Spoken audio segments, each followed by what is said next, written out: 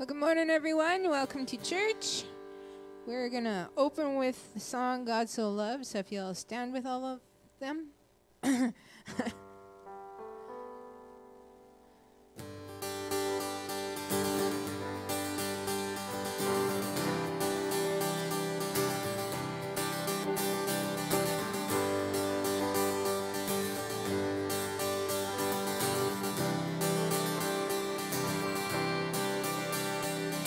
Come all ye weary, come all ye thirsty, come to the well that never runs dry.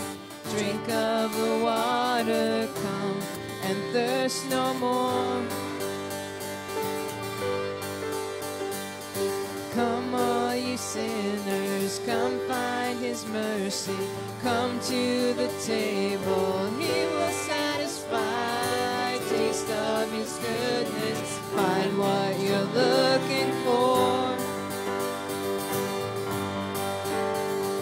For God so loved the world that he gave us his one and only Son to save us. Whoever believes in him will live forever. Bring all your failures, bring your addictions, come lay them down at the foot of the cross. Jesus is waiting there with open arms. Bring all your failures. Bring all your failures, bring your addictions, come lay them down at the foot of the cross. Jesus is waiting there with open arms. For God so loved, for God so loved the world that he gave us his one and only Son to save us. Whoever believes in him will live forever. The power of hell forever defeated. Now it is well. I'm walking in freedom. For God so loved, God so loved the world. Praise God, praise God, praise God, from whom all blessings flow. Praise him, for the wonders of his love. Praise God, praise God, praise God, from whom all blessings flow. Praise him, for the wonders of his love.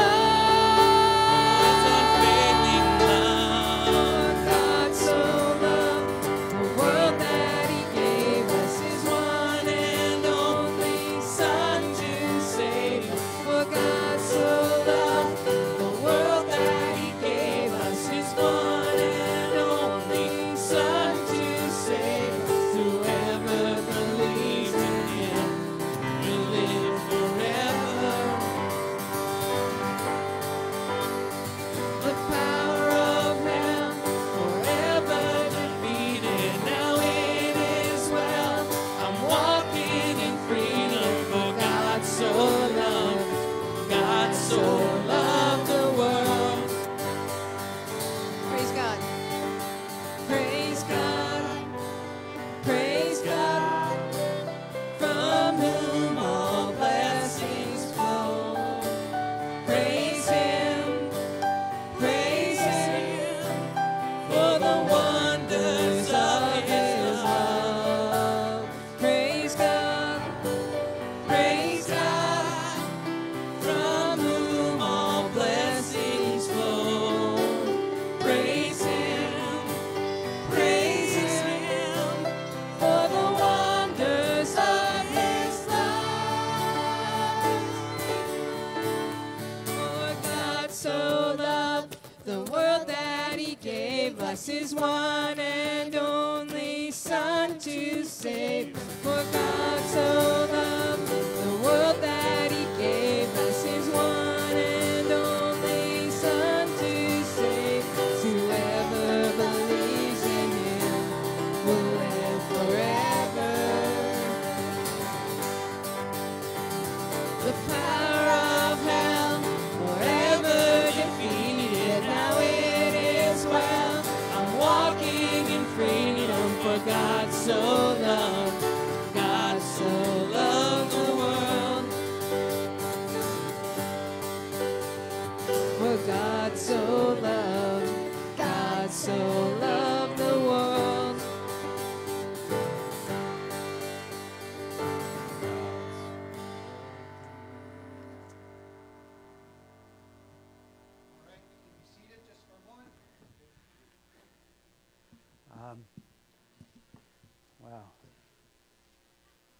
Those are smelling good.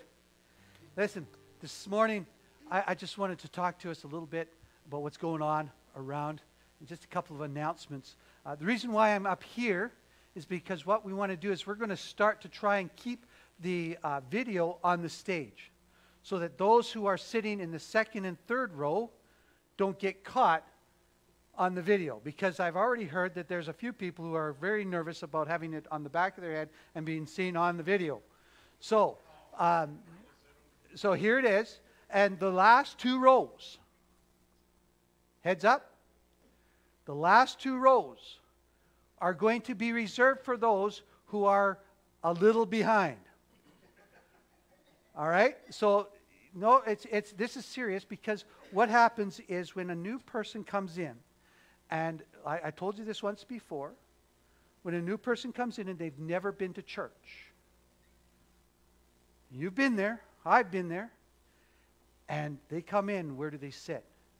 If we've decided that we're going to sit at the back, I'm just as guilty, because when I'm not preaching, I like to sit as far back as I can. But you know what? Let's just take this and say, guys, it's about somebody else. You know what? It's not about, we're not selfish. I'm trying to say, it's not about selfishness.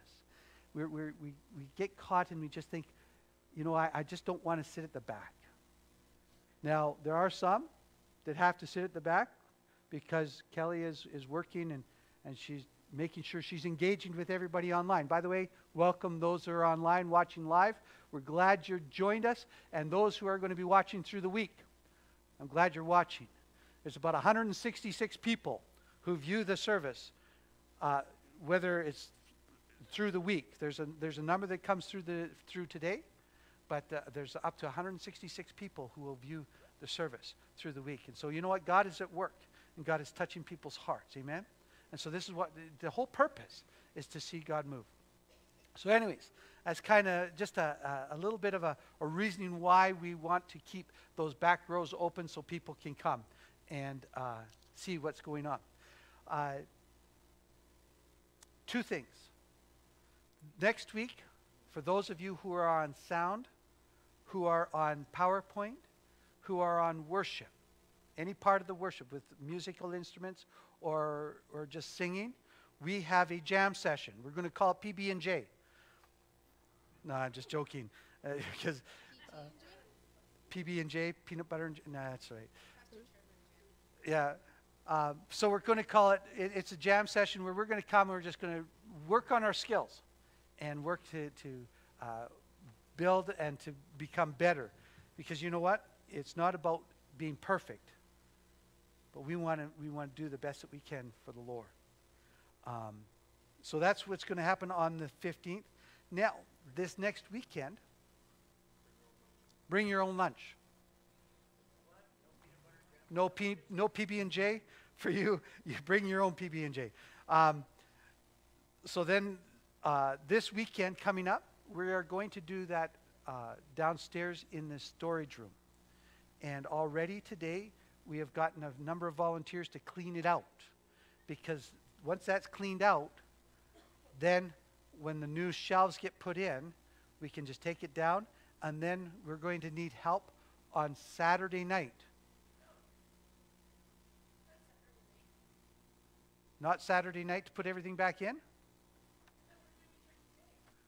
Well, as long as we can get once we get the shelves in, then we need to get the people to do it. So we're going to have to be aware of who can volunteer.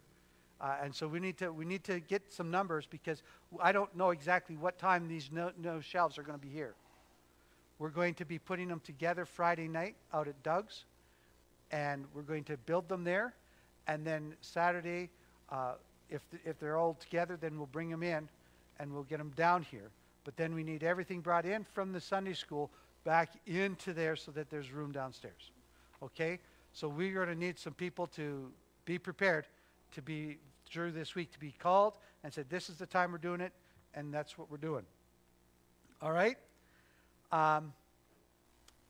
Another thing that's coming up, and I'm doing this a little bit ahead of time. It's in January we're going to start. And in January, it's called Life to Life. And it's learning to live as a witness for Jesus in everyday encounters.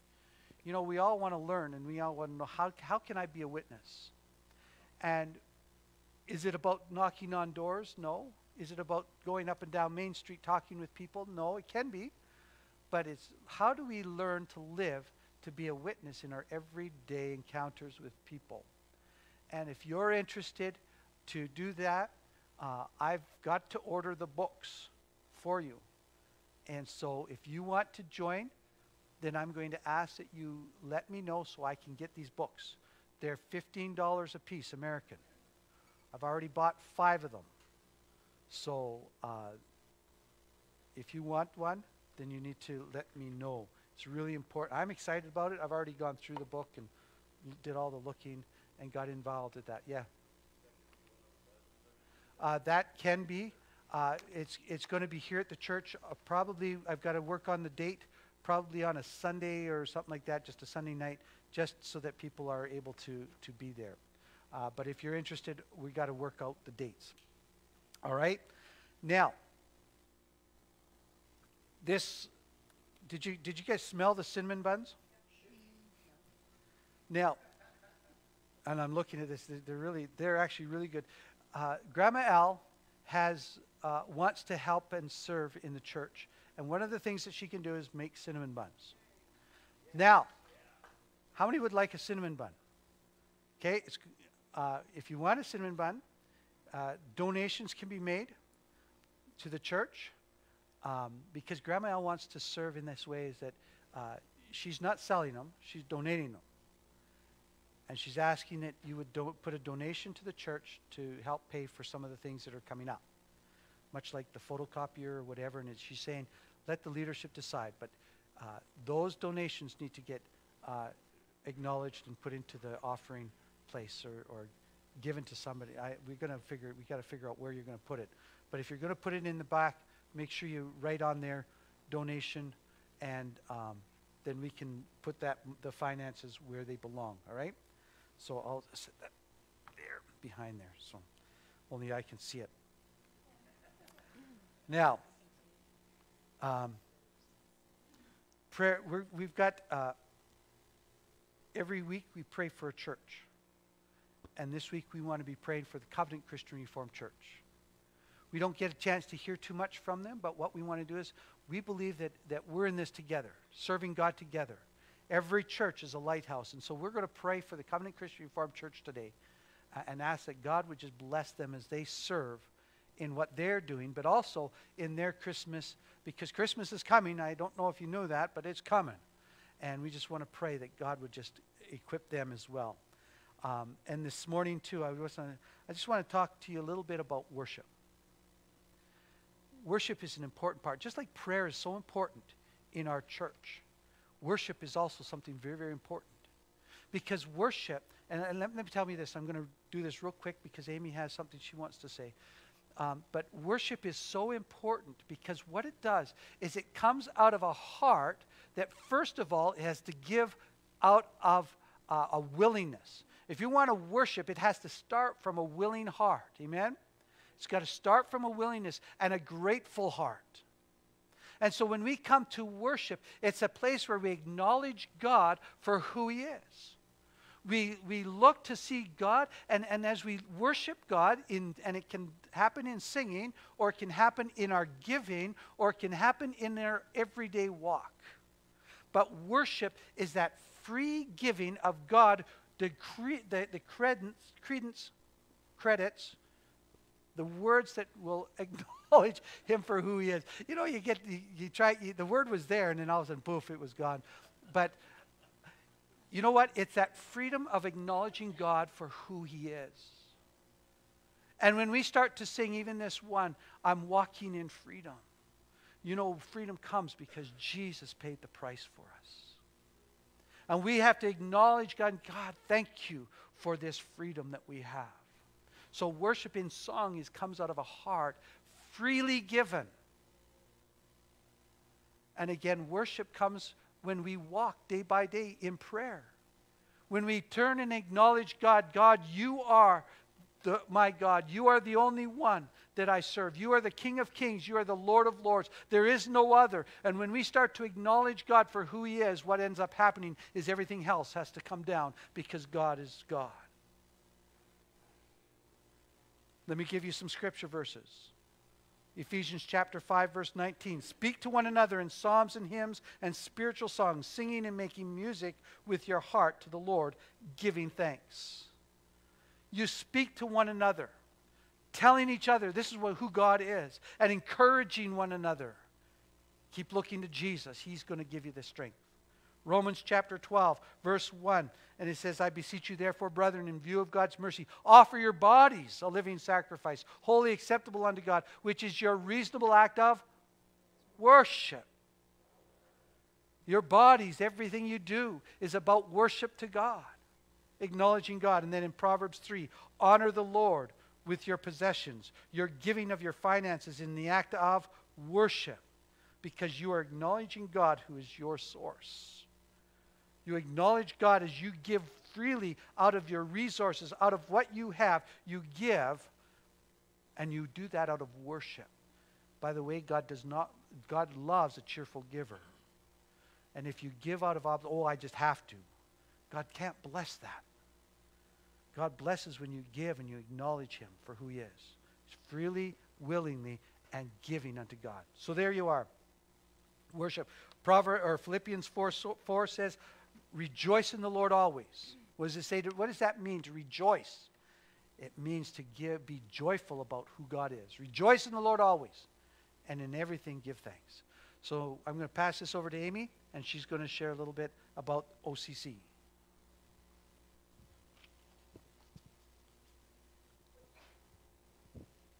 Thank you, my dear.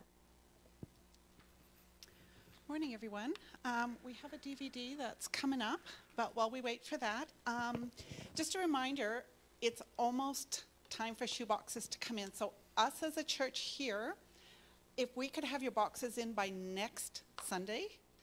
The reason we do that is so we can pray over our boxes before all the rest of them come into our church, and then we pray over all of them again.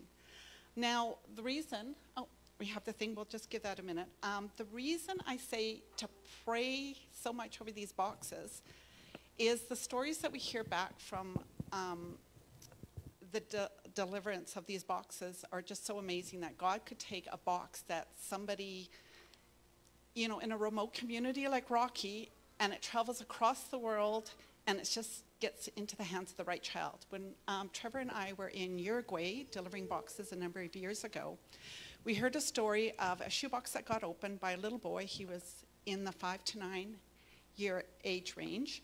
And in his box was deodorant. Now, I don't know about you, but I don't think about putting deodorant in a box for 5 to 9-year-old. For the 10 to 14, yeah. But this boy had the box with deodorant in, and he was so excited, and the person goes, what's the big deal? It's deodorant, you're 5 to 9. But what they didn't know is this little boy had been praying for deodorant. His father was in jail and needed deodorant. So this little boy began to pray. And because of this deodorant, it affected the whole prison.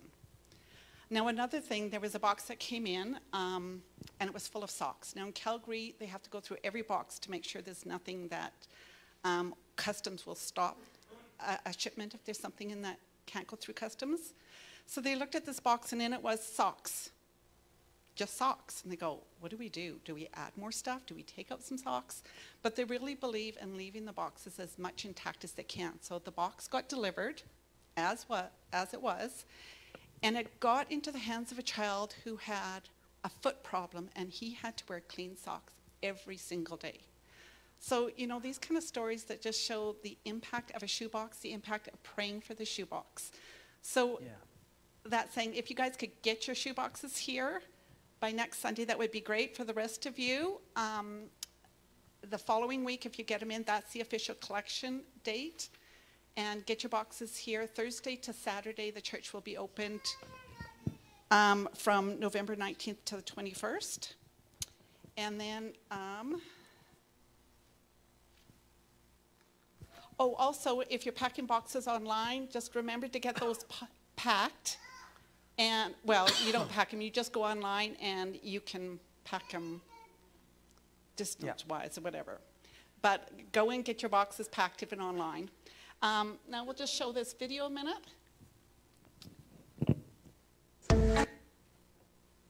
We're here in the middle of Puerto Santa Ana in Ecuador, close to the Amazon. Kids are receiving the shoebox for the very first time in their lives. Gracias por empacar las cajitas de regalo. Gracias por orar por estos niños.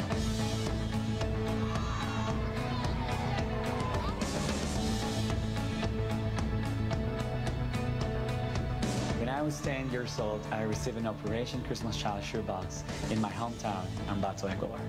I remember my favorite thing in that box. It was like this black jacket, super cool, that I was wearing until I turned 16, I think. I understand when I received the shoebox that God was taking care of me in a particular way. He was putting His eyes on me. When I understood that, I just felt that I needed to give something back. So after I received my shoebox, I decided that I want to do something, but I was not a preacher back those days. I was 10. So the easy way was become a clown. So I was a clown. I used to do a lot of puppets and those kind of stuff, trying to just share the gospel with the shoeboxes and all those things. When you understand that God could call anyone, but He decided to call you,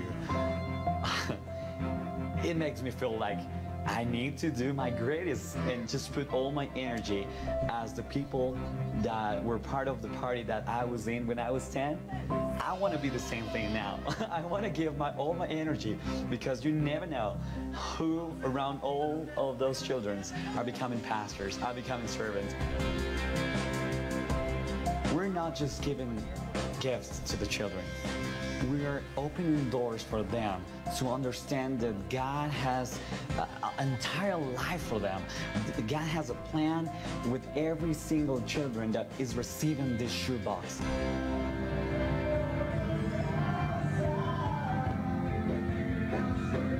Today, I have the privilege to be the senior pastor in the Hechos 29 church in Ambato, Ecuador.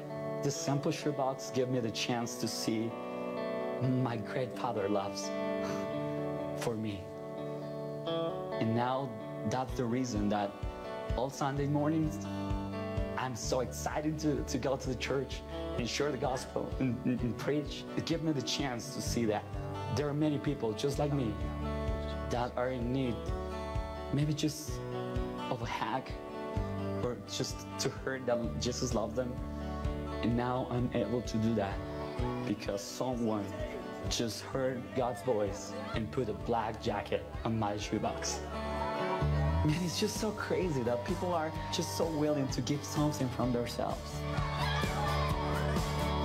But that is God.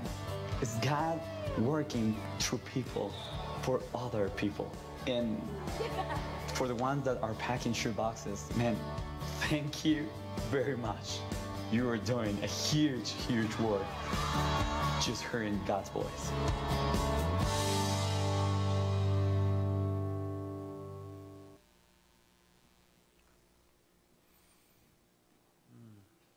Wow. I'm not sure about you guys, but I almost had a tear. Which is amazing for me, because I try to hide those things. So if you'll stand with us, we're going to continue to worship. Thank you, Lord. Thank you, Lord.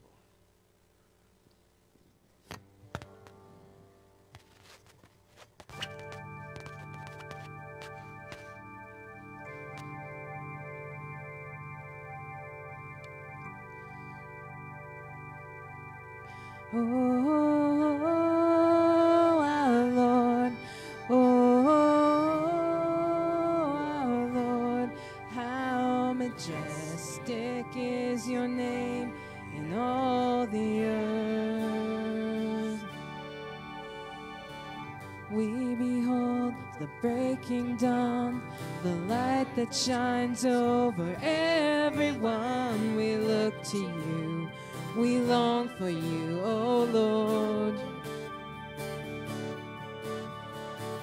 We behold the rising sun, the earth awakes, Your hope has come, we look to you. We long for you, oh Lord. Oh, our Lord. Oh, our Lord. How majestic is your name in all the earth, oh Lord. Oh, our Lord. Oh, our Lord. How majestic is your name in all the earth. We behold the falling rain, like waters rise, flood this place. We reach for you, we cling to you, oh Lord. Oh, our Lord. Oh, our Lord. How majestic is your name in all the earth. Oh, our Lord. Oh, our Lord. How majestic is your name in all the earth.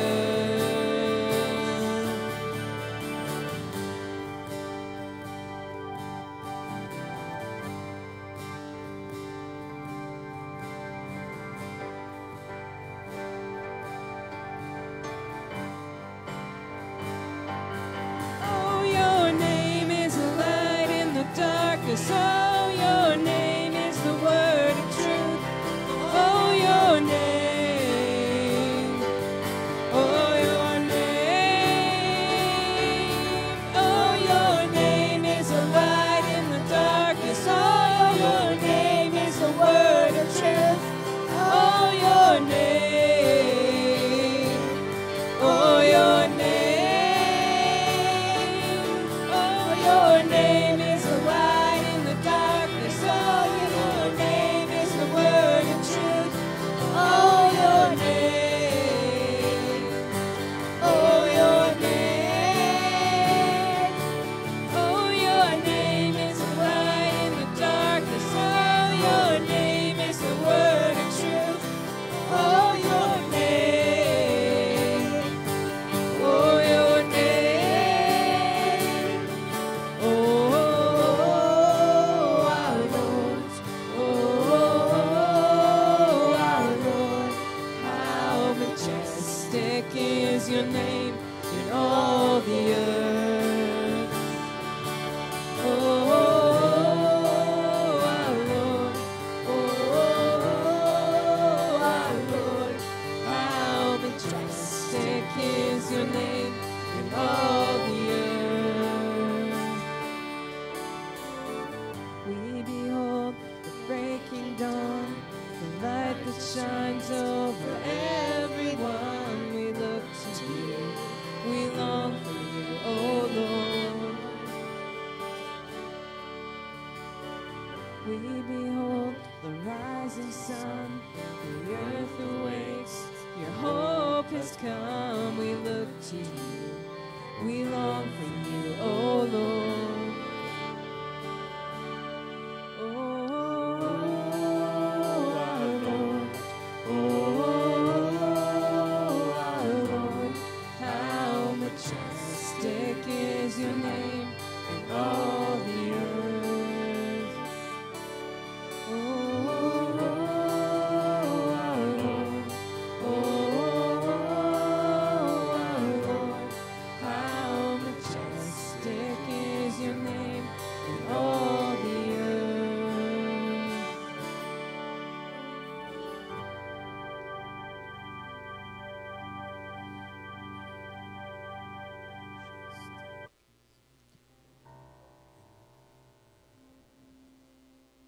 I was reading the Bible this week, and I kept getting woken up by scriptures. Basically, they're all from the Psalms, and it's the one that stuck out the most. I tried to go back to sleep, and it would not let me go back to sleep. Was, I will bless the Lord at all times. His praise shall continually be in my mouth. My soul shall make its boast in thee, Lord. The humble shall hear thereof and be glad.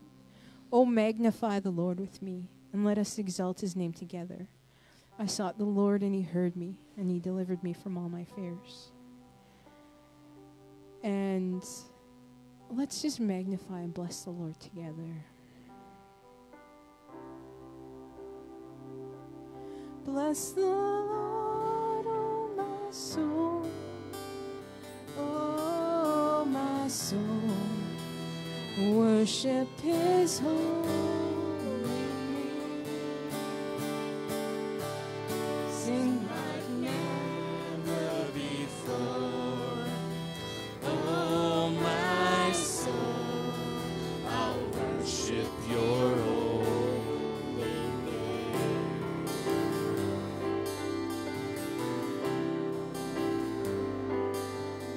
The sun comes up, it's a new day dawning. It's time to sing your song again. Whatever may pass and whatever lies before me, let me be singing when the evening comes. Bless the Lord, oh my soul, oh my soul, worship his holy name. Sing like never before, oh my soul, I'll worship your holy name.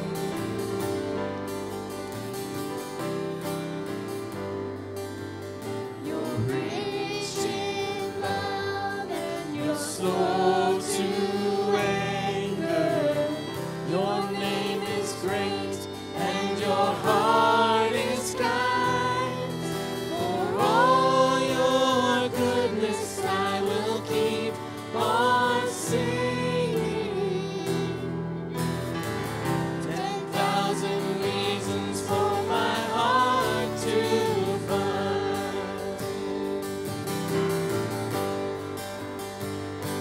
Bless the Lord, oh my soul, oh my soul, worship his holy name. Sing like never before, oh my soul, I'll worship your holy name.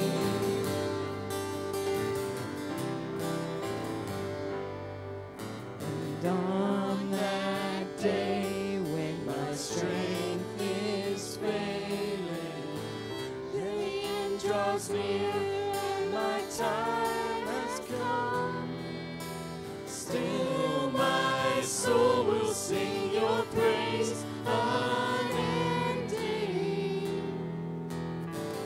10,000 years and then forevermore.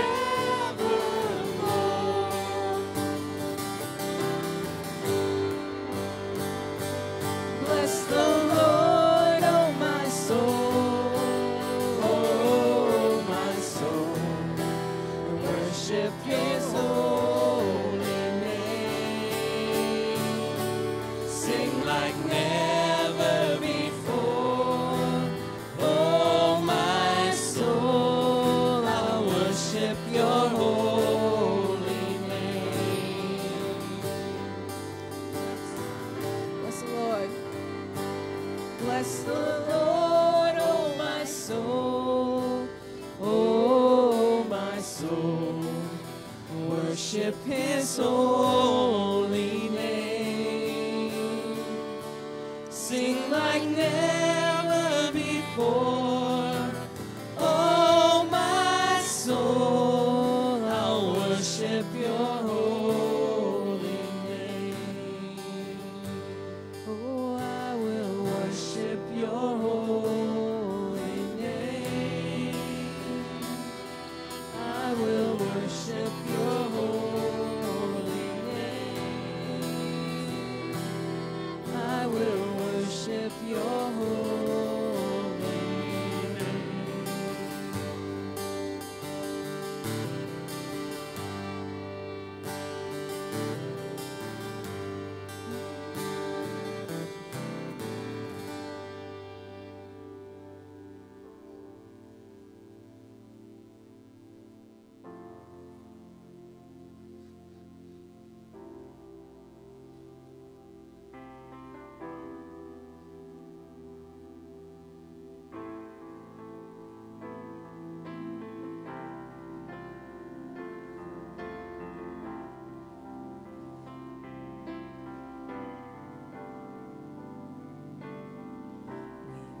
to join the song. Someone before our lives, to raise our voice along, heaven and earth wide.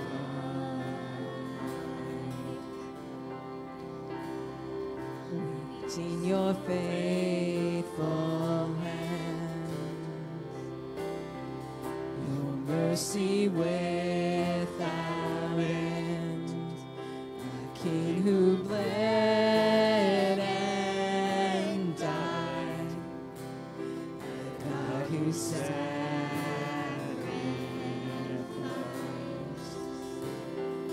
Be enthroned upon the praises of 1,000 generations. You are worthy, Lord of all.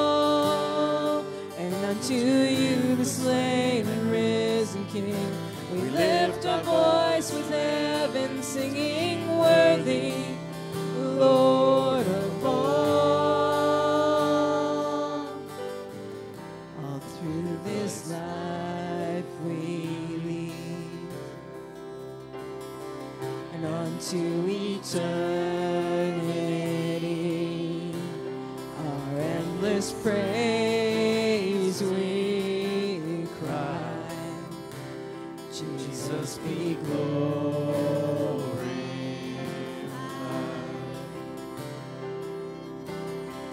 All through this life we lead, and unto eternity,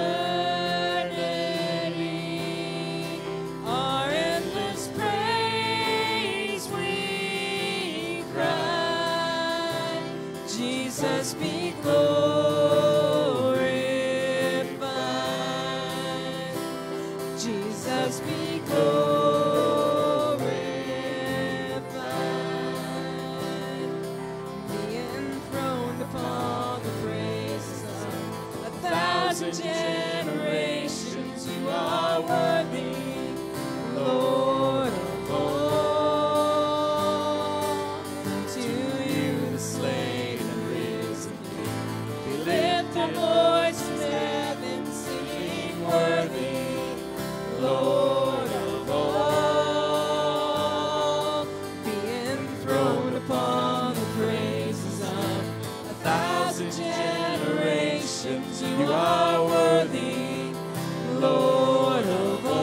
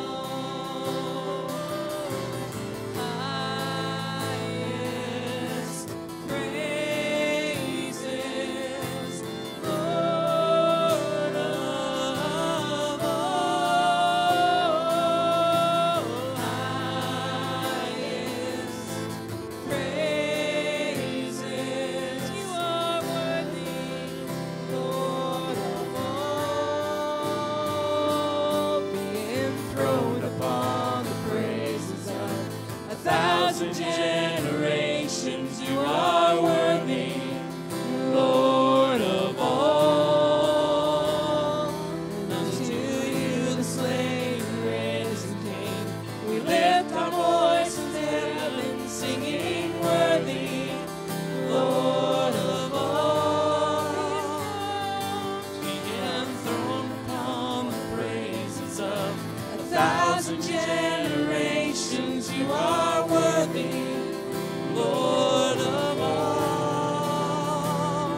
And unto you, the slain and risen King, we lift our voice with heaven, singing, worthy, Lord of all.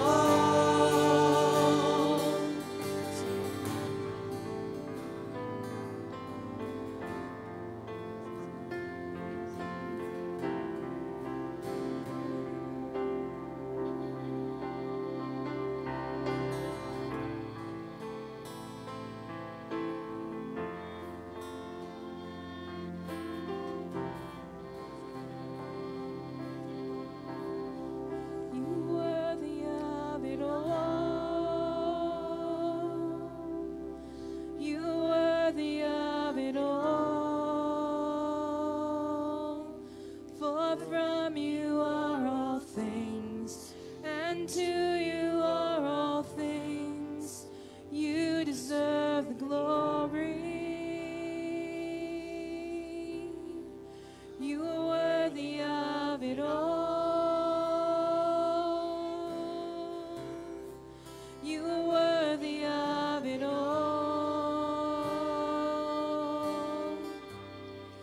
For from you are all things, and to you are all things. You deserve the glory.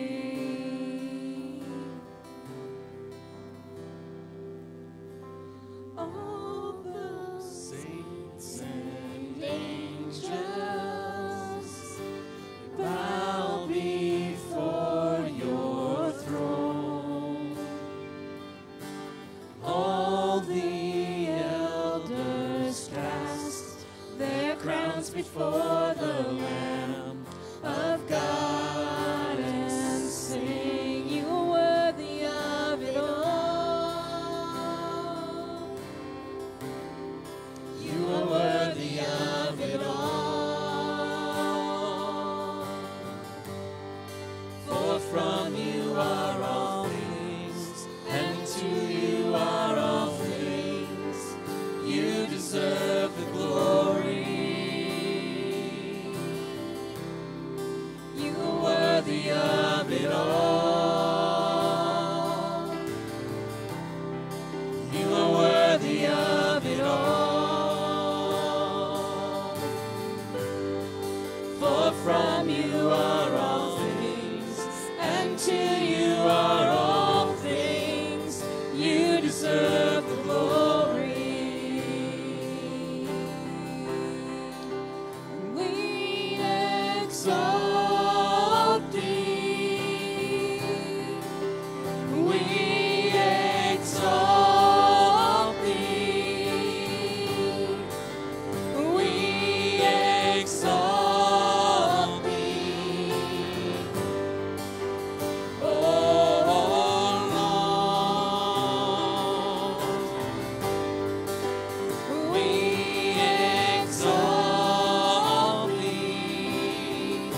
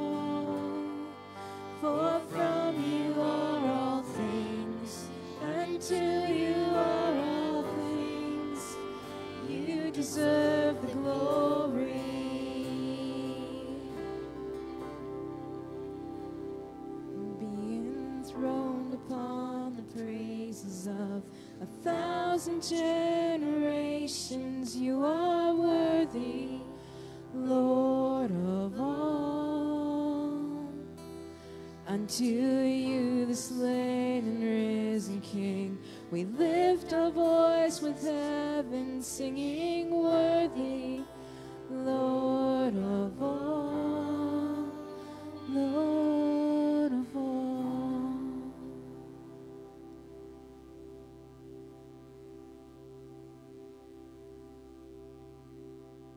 Father God, thank you that where two or three are gathered, you are there in our midst.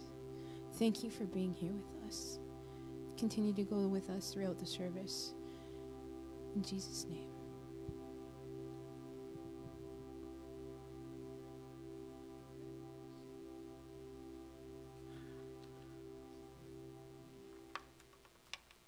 Okay.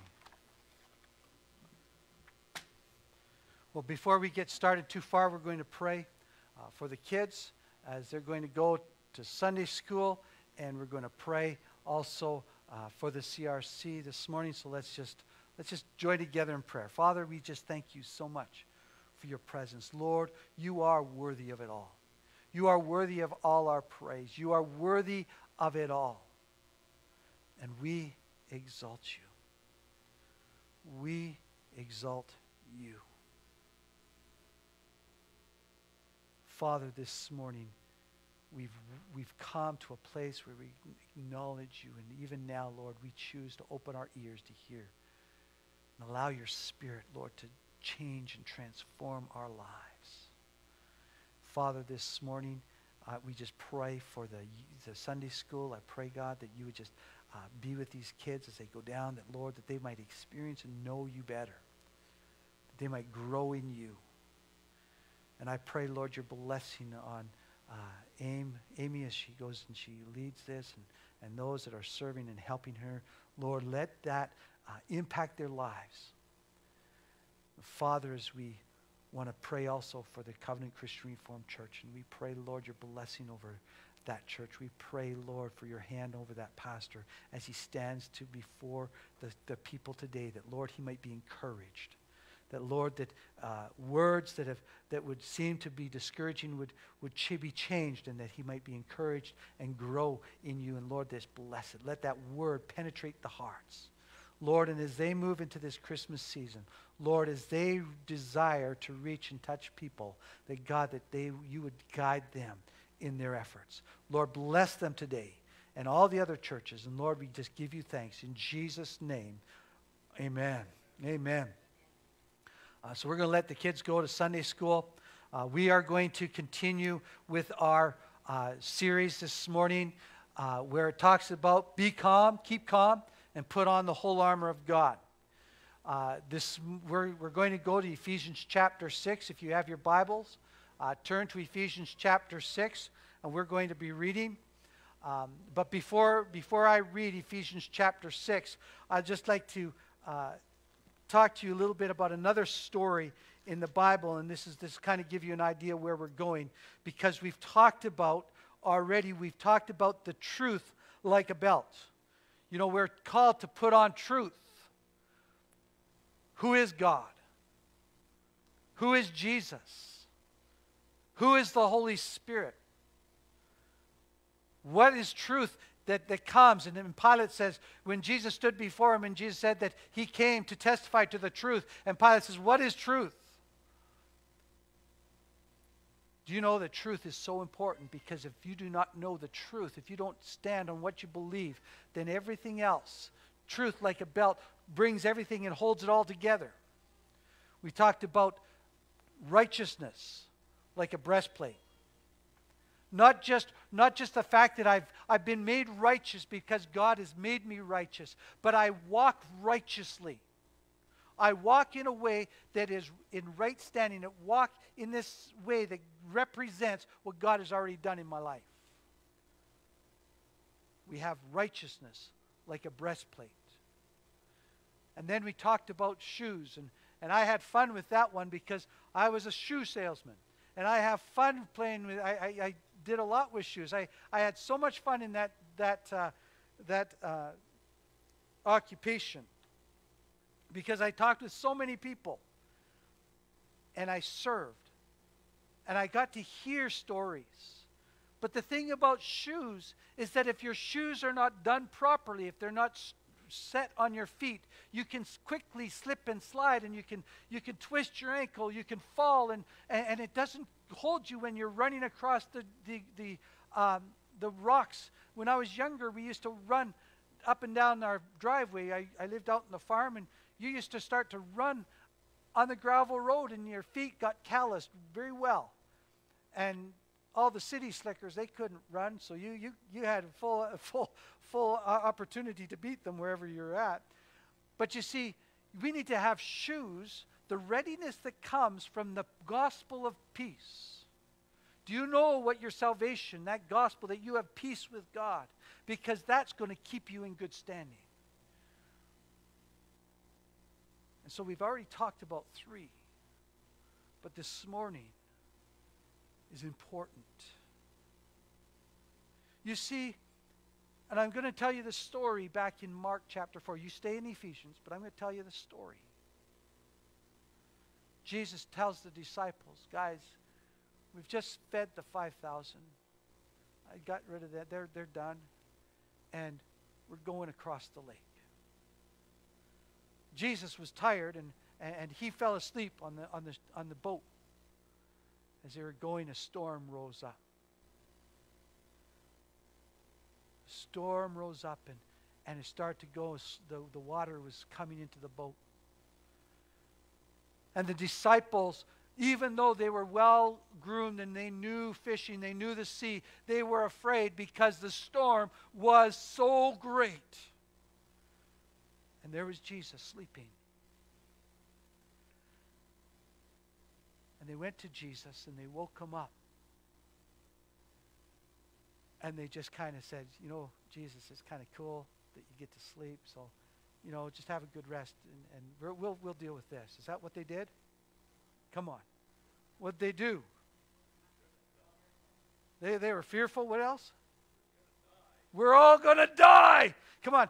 I'm going to say this a little bit because I know it's going to go really loud, but we're dying! Jesus, we're dying! Wake up!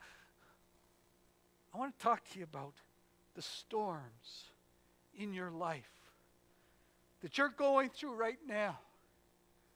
And I'm telling you, this week, for some people, and I know, and it hit me, there's a storm started to rise, and we feel like we're going to die.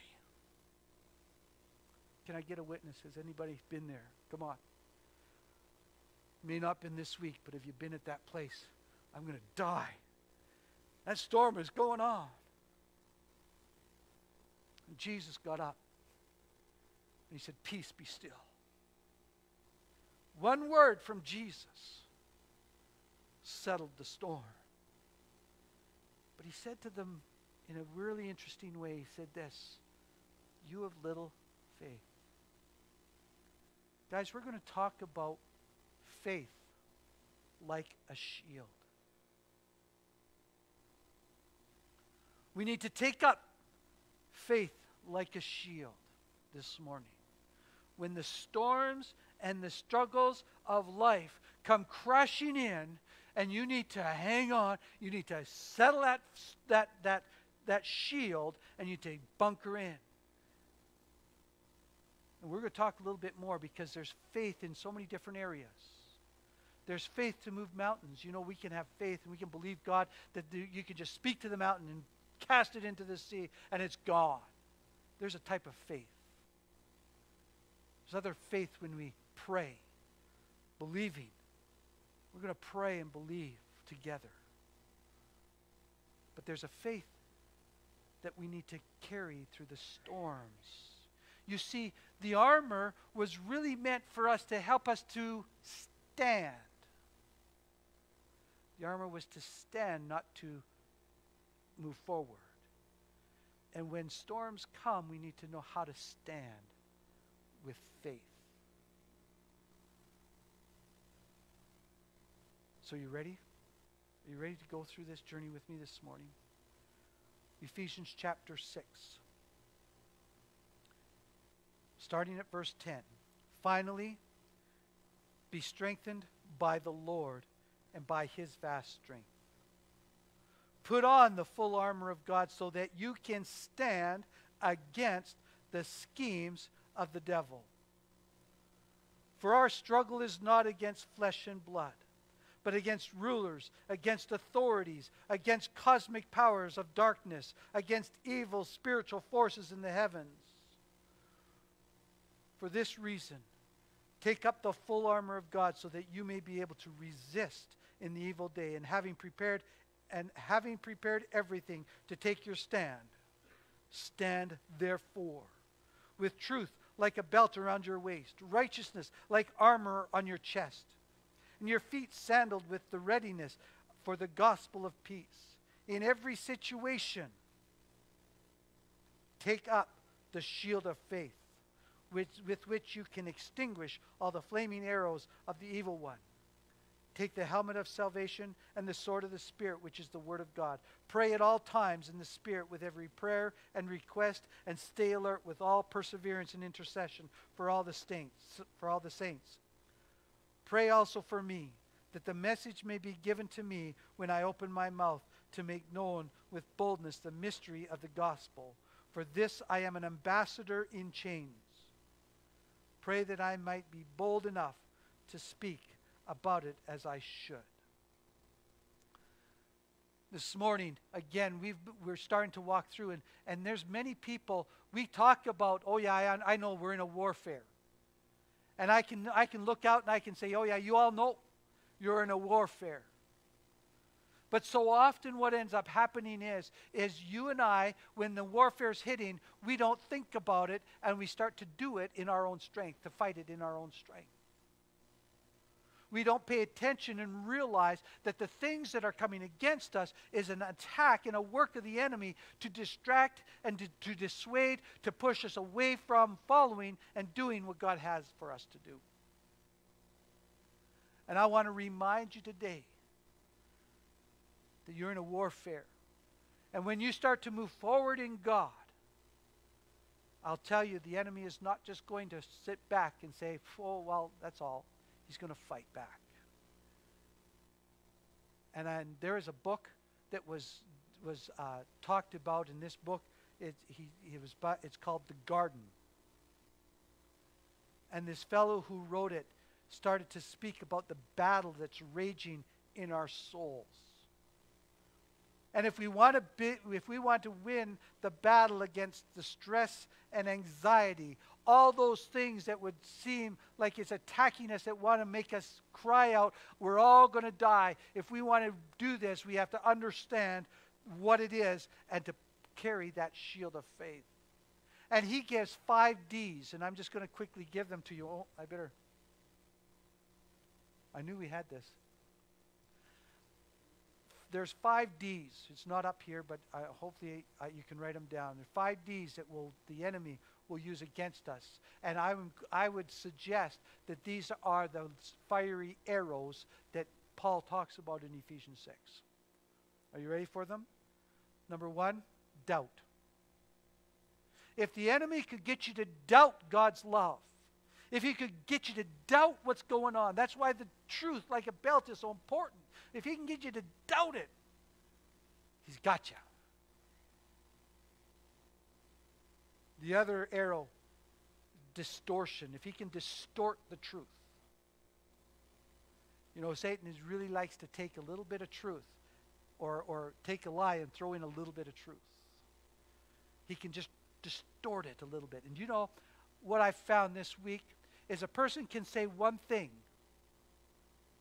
and out of their mouth is not, but the devil will take it and twist it, and you hear it completely different, and he will distort truth. And what's believed, the lie believed, what will end up happening is he gets you to throw away your shield. The third one is discouragement. An arrow of discouragement, if you can get it put in, you just start to shrink down. How many have been discouraged before? Yeah. Everybody has faced discouragement.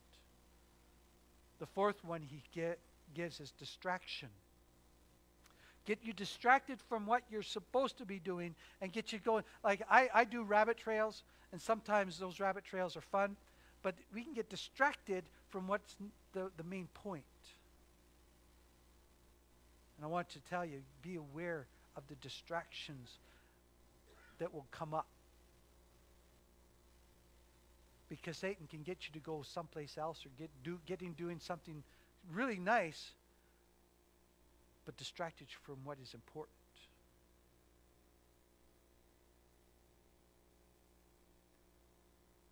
Another one is division. To divide people.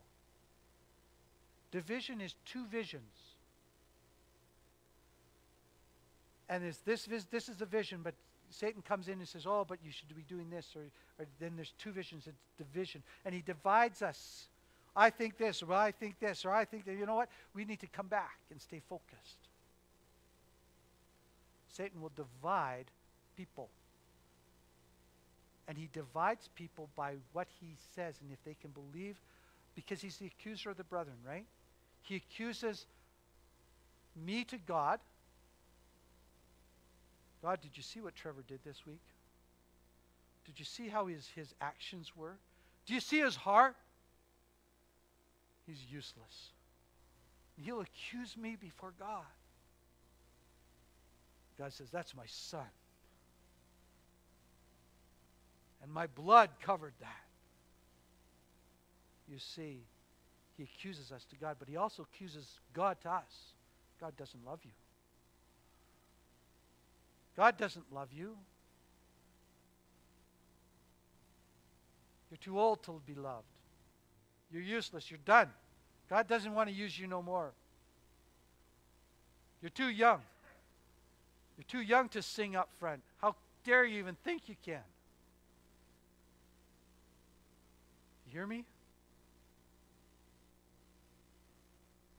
And so the person feels like I'm too young, I can't do it, so I quit.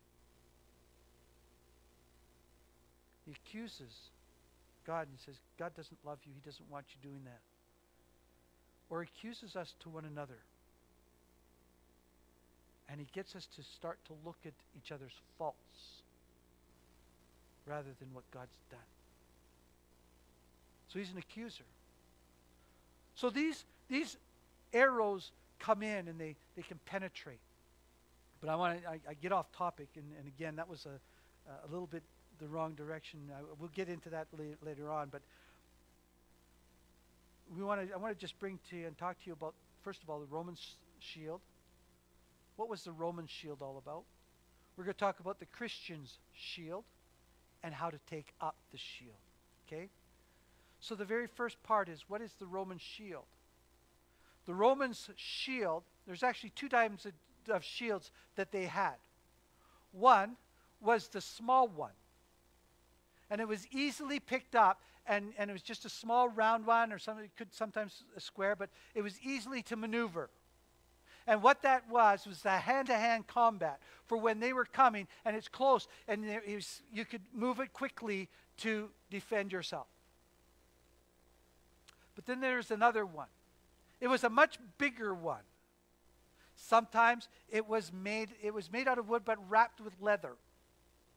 And this shield was big enough that when it was planted in front of the soldier, because it was the first line of defense, that shield would be planted down in front.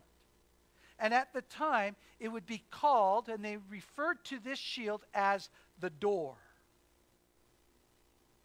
So when this door was put in place, the first set of defense, the soldier would come and they would hide behind it because these arrows were being shot. You see, the devil really likes to use arrows because these arrows can fly and you don't see them sometimes. And they come and they land. He doesn't have to be right in front of you with his red suit and his pitchfork. He doesn't have to be there. He can shoot them from a distance, and you don't recognize them until they get you. And this shield was there, and the darts would come. And the darts themselves, and I might be a little bit ahead of myself, but these darts, what they would do is they would light their arrows on fire.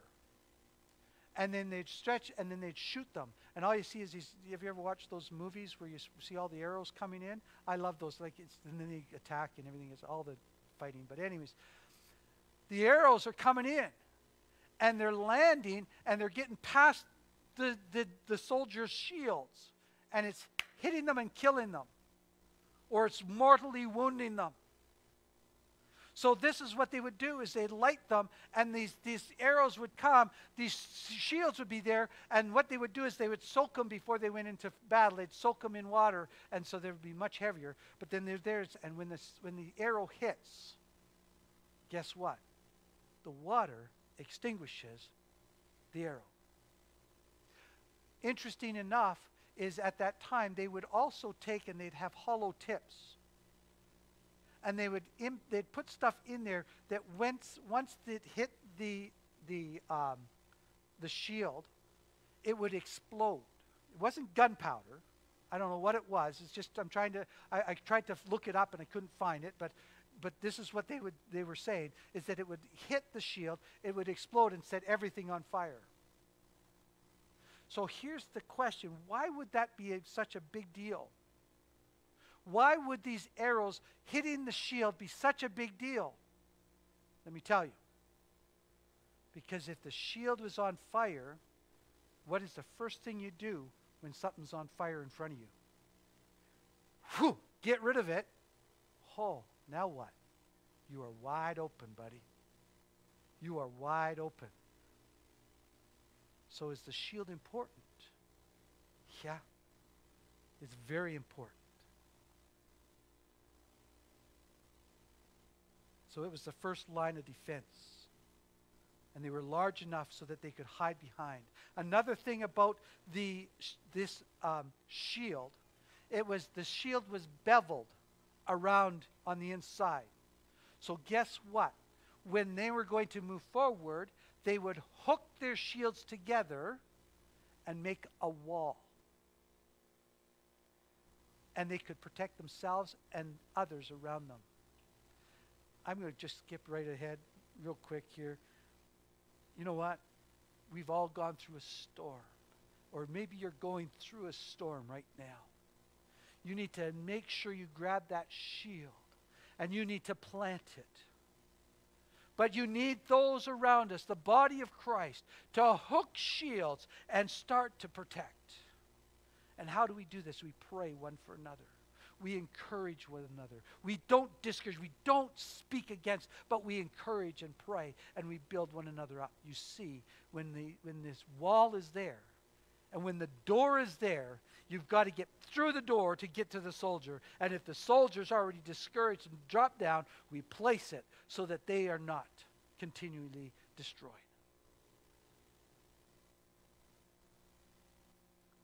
This Christian shield.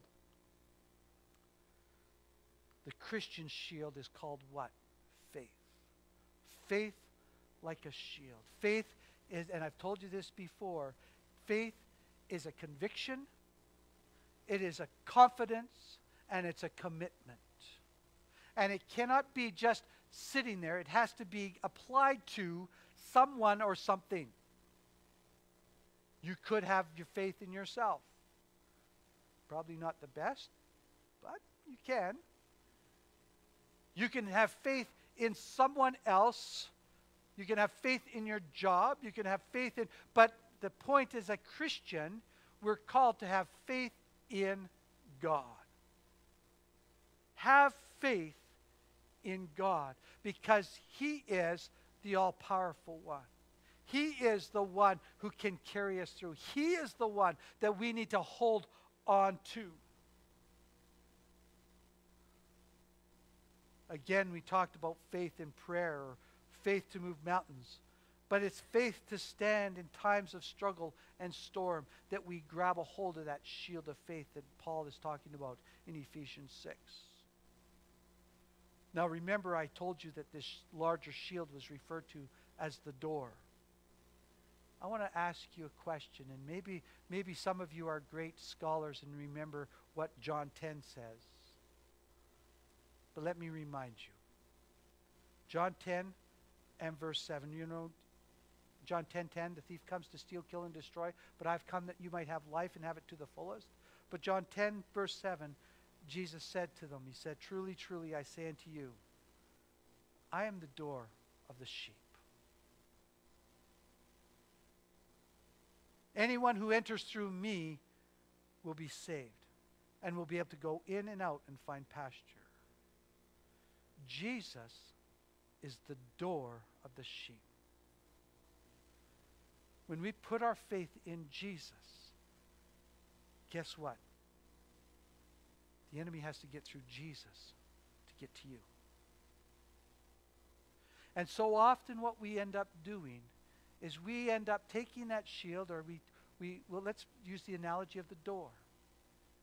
And we are always, we enter into struggles, we enter into temptation, and we see, and the enemy comes and he wants to tempt us or throw discouragement at us. And we just open the door and we get hit.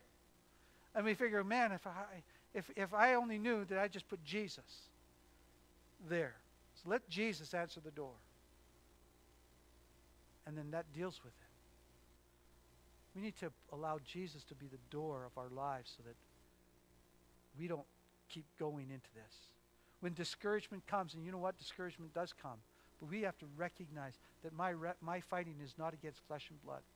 I don't battle against people. Our fighting is against principalities and powers. Satan is going to use whatever arrows he can to hit you and to destroy you. Genesis chapter 15 and verse 1. God told Abram that he would be his shield. God will protect Abram as Abram places faith in God. Abram decided, God spoke to Abram and said, I want you to go to this land. I want you to pack up and just go. I'm not going to tell you where you're going, just start going. Abram believed God, and he went. We find the same idea throughout the entire Old Testament. The idea is found at least 20 times in the book of Psalms alone. Over and over again, it speaks about God in whom we place our trust. It talks about, it describes as our shield, he is described as our shield and fortress, the one who protects us from our enemies. In Psalms 91 and verse 4, it says, God's faithfulness itself is described as a shield. God is faithful. And when we know and we stand firm on the fact that God is faithful, it becomes a shield for us. Psalm 76 verse 3, we read that God breaks the arrows of the enemies. An arrow of discouragement. An arrow, and there's another one of distrust. There's so many, these arrows come in. He breaks those. In Proverbs chapter 30 and verse 5, we read that God is a shield to those who put their trust in him. So when it comes to Ephesians 6 and 16, where it talks about these arrows, Paul intends that faith is to be used by the Christian in spiritual warfare. Not just faith in ourselves or faith in our faith, but faith in God. When we're starting to go through it, God, I trust you. I believe in you. I know that you are with me and that nothing can come against me because, Father, you are with me and I stand firm in you. You see, we can become discouraged. We can be offended. But we need to go back to God and put our trust in God. We're going to give you a few examples of some people who stood in faith in God. Again, these fiery darts. That's faith, fiery darts. The evil one is obviously it's Satan. And the weapons he described as usually here are typical type of weapons he prefers because he can use it from a distance. You see, he can use people and they're right in front of you. But you see, he orchestrates it from a distance and it comes in. These fiery darts, he can shoot them far off, and they come in quick and without warning. And they can cause great pain and great damage to a person whose shield is not in front. They can be sent one at a time, or they can be sent as a huge number of arrows coming at you. These arrows are also the schemes of the enemy. Remember in Ephesians 6 it says that we can stand against the schemes of the devil? His schemes, his plans, his purposes is to distract you, to dissuade you, to put you aside so you are no longer useful for what God has for you. Again, the 5 Ds: doubt, distortion, discouragement, distractions, and divisions. And we can include distrust, can come in. And when you allow them to penetrate and get past the door, when you have opened up and you've become more dependent upon yourself than that shield, then it can hit and cause great damage. They render you unproductive. We need to remember, again, that we don't wrestle against flesh and blood. And just like the other pieces of armor, this protection is not automatic. It needs to be put on or taken up. Protection is not automatic. You need to put on the belt of truth. You need to put on righteousness. You need to put on and tie up those shoes. And then you need to take up the shield. So what does it mean to take up the shield? He tells us to take up the shield. And when we look back in the Old Testament, we see the shield is actually God himself. And he is able to protect us when as Christians we place our faith in him. And yet somehow these arrows get through. How do we do that? How does that happen? It's because we tend to put more trust in ourselves and our ability to fight. Or we just don't recognize it. We need to come back and remember. As long as the shield is up and we're walking in faith, we don't toss it aside. We keep our faith in Christ. We are protected. The Bible refers to keeping faith in God as living by faith. If we're going to keep this faith up, we live by faith. Let me give you some scripture. It says living by faith or walking by faith or walking in the Spirit. And these terms are found in Colossians 2, verse 6, Habakkuk 2, verse 4, Romans 1 and 17. I'm not going to read them all. Galatians 3:11, Ephesians 5 and verse 8, Hebrews 10 and verse 38, and 1 John 1 and 7. How do we live by faith or take up the shield of faith? One definition, and this is what it says, is living by faith is taking God at his word and acting upon it. First of all, taking God at his word. What does God say? And then acting on it. It may seem totally redundant and everything. It seems so silly to the rest of the world. But you hear what God says and you act on it. I'm going to believe God, and we stand in faith. Romans 10 verse 17 says that faith comes by hearing, and hearing by the word of God. How do we grow in our faith? Is to hear God's word and allow God's word to come in. Hebrews 11 and verse 8 says that we read about God, how God told Abram to go on a journey, and Abraham took God at his word and he acted on it. In verses 24 and 20 to 26, we're reminded how Moses, in Hebrews 11, because Hebrews 11 is all about faith and the different people. Abraham believed God. Moses took God at his word and acted on it. God told him to lead the people out. And in verse 30, it says that the following, that the same thing about Joshua and Rahab and what the judges did. All these people, they believed God in what he said, and then they acted on it. Go into the promised land. Do you know, back in Numbers chapter number 40. And I could be wrong. Anyways, in Numbers, when they were going to go into the promised land, they sent the 10 spies in. And the 10 spies came back, or the 12 spies, sorry, 12 spies went in. 10 were bad, 2 were good. It's how the only way I remember it. You know, it's an old song as kids. 10 were bad, 2 were good. What they see? And they went in, and some did not put their faith in God. See, we can't. The giants, they're way too big. Joshua and Caleb said, God is faithful. And if we trust God, if we put our faith in God, He will deliver this land. He will deliver the giants into our hands. The naysayers won, and they walked for 40 years in the desert because they didn't take God at His word. 1 Samuel 17, David went, and he was going to fight Goliath.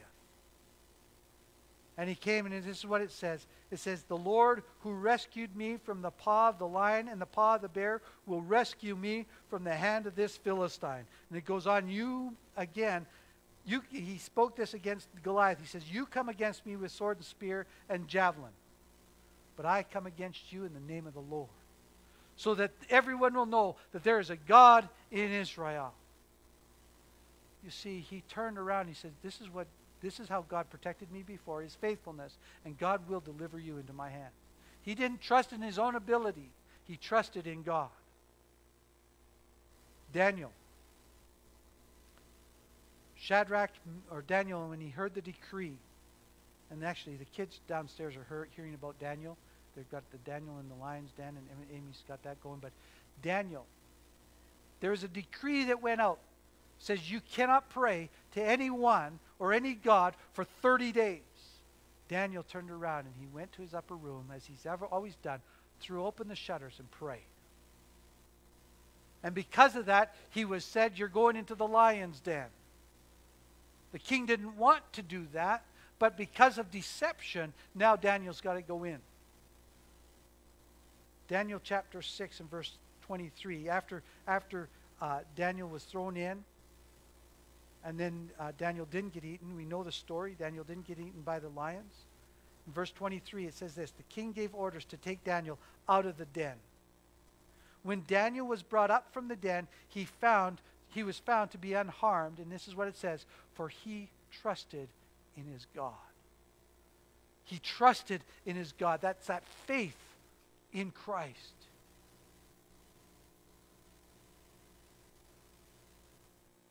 Shadrach, Meshach, and Abednego, Daniel chapter 3.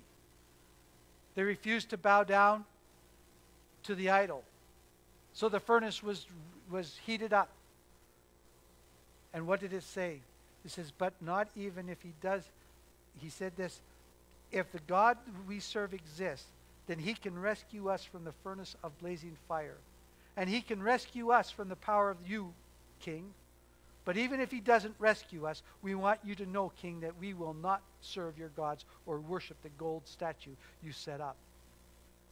They refused to bow down, even in the face of being thrown in the fire. And they were. The question that would come down to you and me is, how would we respond when the fire is put in front and say, you bow or you burn?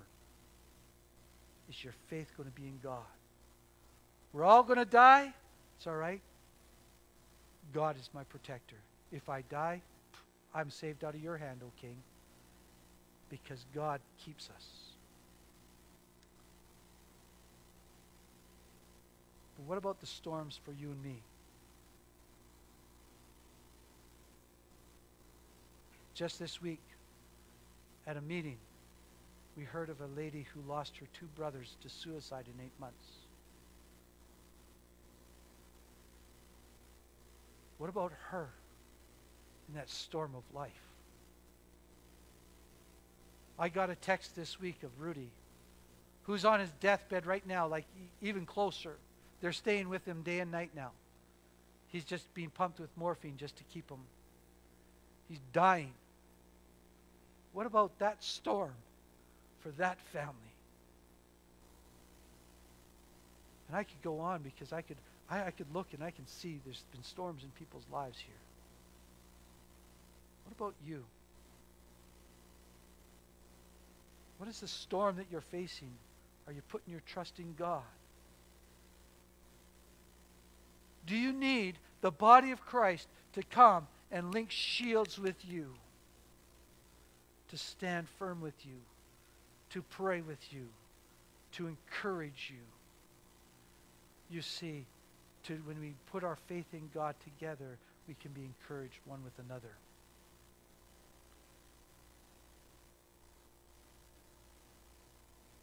When discouragement or the storms of life happen, how do we take up the shield of faith? Hebrews 12 verse 2 says, keep your eyes on Jesus, the author and perfecter of our faith. Proverbs 3 verse 5, trust in the Lord with all your heart. Lean not in your own understanding. You may not understand it, but trust God. Trust God. When the storms come, be calm. Put on the whole armor of God. 1 Peter 5, verses 8 and 9. And this Peter, he understood. He says, be sober-minded, be alert. Your adversary, the devil, is prowling around like a roaring lion, looking who he can devour. Satan's looking how he can hit you with an arrow. Be alert. Be sober-minded. Resist him. Firm in the faith, or firm in your faith, knowing that the same kind of sufferings are being experienced by our fellow believers throughout the world. In Luke chapter 22, and I can imagine this, and I read this week, and I was just amazed how God just brings some of these scriptures. And Jesus looked to Peter. He was heading to the cross. And he said this, Simon, Satan has asked to sift you, but I've prayed for you. Sometimes that struggle that you're going through, that storm right now, Satan is using to sift you. He's got that arrow and he's hitting your shield and it's exploding in fire. Are you going to throw it away? Or are you going to stand firm? Are you going to trust God in the midst of the storm? When you and I face storms, we find ourselves overwhelmed with the arrows that are flying. Remember that when we interlock our shields together as a community of believers, we can form a wall of faith, which makes the entire church safer and stronger. So let me ask you this morning again.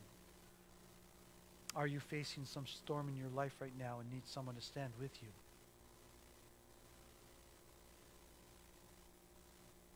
Let's the church get the shields together and stand together with you. Have you been hit with an arrow of discouragement and despondency? Let me encourage you today. Take up the shield of faith. Put your trust in God. And I know that can be such a bad answer, but it is the answer. Trust in God. That's it. I'm done.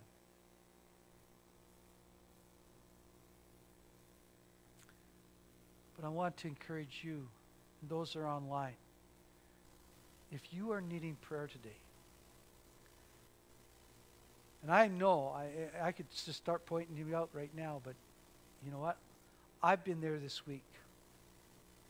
I've had arrows. And I could use prayer. But I know that there's many others here today that you've had arrows shooting and hitting, and you need prayer. You need encouragement today. So if you're there, I'm going to ask that you come and we're going to pray together. And if you're not getting those arrows at you, then maybe that's a good time to stand, because we stand together. You're not getting hit, you pray for those that are facing it. You're facing it, you get somebody else to pray for you. You know how that works? You get it? So I'm going to get the worship team to come up.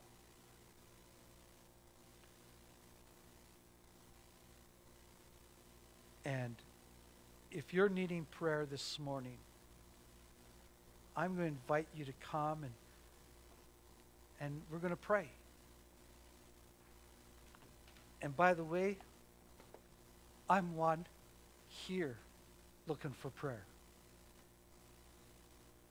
So I can in turn pray forever someone else.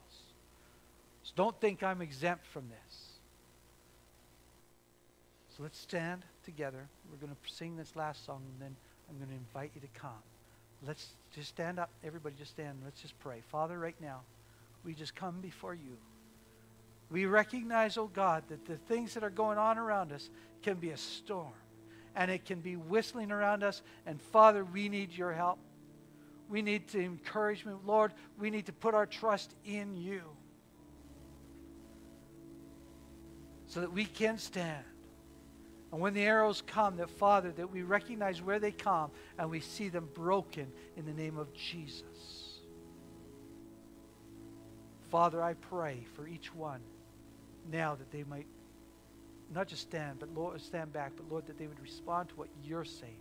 Not just because I said it, but because you are speaking to their hearts. And we commit that before you, oh God, in Jesus' name. Amen. So if you need prayer, come up right now.